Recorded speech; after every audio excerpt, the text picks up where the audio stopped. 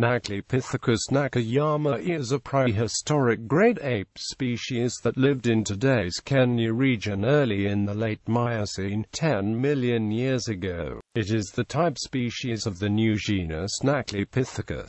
This ape was described from a fossil jawbone and 11 isolated teeth excavated in 2005 by a team of Japanese and Kenyan researchers in mud-flow deposits in Nakali region of northern Kenya's Rift Valley province, giving the genus its scientific name, which means Nakali. The fossil teeth were covered in thick enamel, suggesting that the diet of this hominoid included a considerable amount of hard objects, possibly nuts or seeds. According to Kyoto University researchers, the Nakalipithecus species is very close to the last common ancestor of gorillas, chimpanzees, and humans. It can therefore be considered a basal member of the hominini, before they split up into the three lineages alive today. Nakalipithecus also resembles the genus Organopithecus, another prehistoric hominid species found in present-day Greece.